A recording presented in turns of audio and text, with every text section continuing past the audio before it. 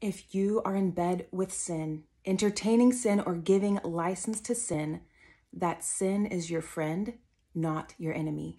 It's Ephesians 5:11-14. If sin is still your friend, there can be no deliverance.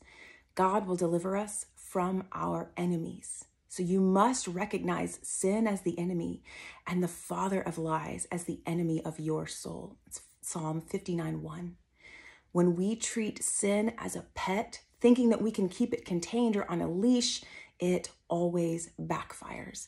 It morphs into a wild animal that we think we can control, when in fact it is controlling us. It attacks us. It attacks our families. It attacks our futures. It comes to steal, kill, and destroy.